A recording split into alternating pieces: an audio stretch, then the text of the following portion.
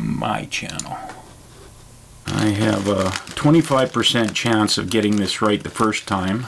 The last one is the right one. The diodes have a stripe on the end, and that's the direction that to indicate, belabor the point, Jake. Just don't be too precious about it all. Okay, heater wire, coax wire, heater wire. Okay, here we go. Oh, that looks ugly, doesn't it?